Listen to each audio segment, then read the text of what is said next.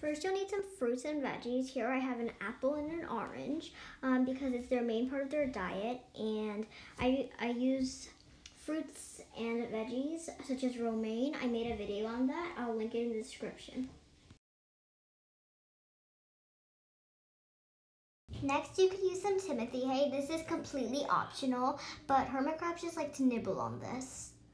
And I use Timothy. Others are okay, like orchard grass, but yeah.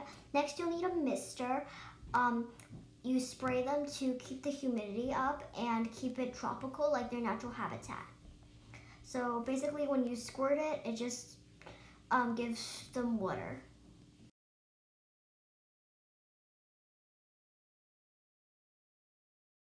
Next, you'll need some shells. Here I have one big one, swirly, so you're supposed to have two larger than them, at least two larger than them, one smaller than them, and two the same size as them. So I have a spiky shell and two turbo shells. I forgot to mention that each crab should have that many, so I recommend 3 shells bigger than each hermit crab.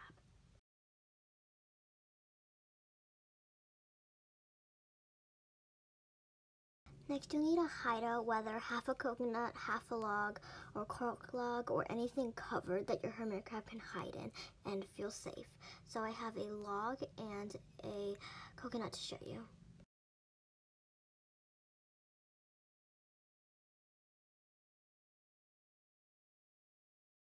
Next, you'll need a sponge, which is completely optional, but just helps keep humidity levels. And hermit crabs have gills, so when they rub themselves against it, it actually makes their body, it gives them water.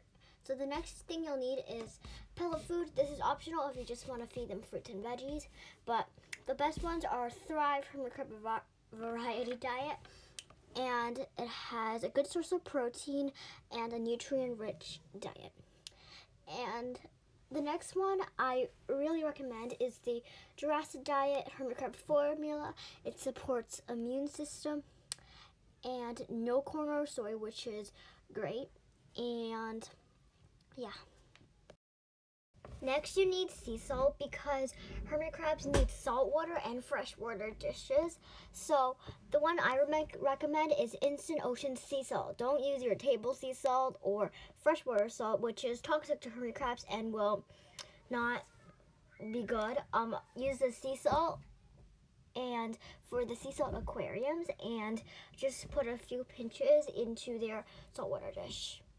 Next, you'll need some moss, which is also optional, and it also acts like a sponge. It helps keep humidity, and sphagnum moss and pillow moss are safe, and New Zealand sphagnum moss, but other types are not safe. It's natural, and hermit crabs absolutely love it. Next, you need coconut fiber. Coconut fiber is basically shredded coconut, compacted into small parts. I used a loose coconut fiber, and this helps them dig in it. And also, this is the main substrate you should use, apart from sand.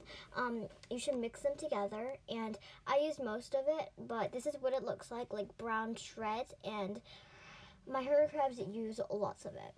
So yeah. Next, you'll need some wood climbing decor. Here I have a piece of driftwood, and that is challah wood. Driftwood is great for hermit crabs because they can climb, and it all comes in different weird shapes. And challah wood, sometimes they nibble on it, and it has holes that helps them climb on it. And driftwood I use kind of as a bridge or net or rope, whatever you call it. So next, you need a food dish. You can use one of these, or you could use a seashell. I use this for romaine, their salads, and I use this for fruits and veggies. You can also use a food dish, slightly bigger than my teal one, but seashells work because they're fairly big and very natural and beautiful looking. The next thing you'll need is sand. This is children's play sand and natural sand mixed together. Oh, it's really pale on the camera, but it's actually very dark. I don't actually use calcium sand because it's man-made and it's not natural, but I just put it in this bag because the play sand bag kind of broke. So yeah, You'll need sand, and make sure it doesn't have any dyes or anything like that. Make sure it's all natural. Next, you'll need some plants, plant hideout decor, whether it's aquarium, reptile vines, or live. I have this big leafy plant. And then you'll need a bathing place. I have a big container that they use.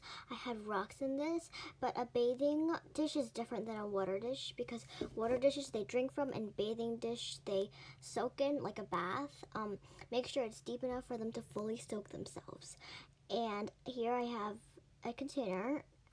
So yeah. So something like this can be used as a water dish. As you can see, I also use this as a food dish.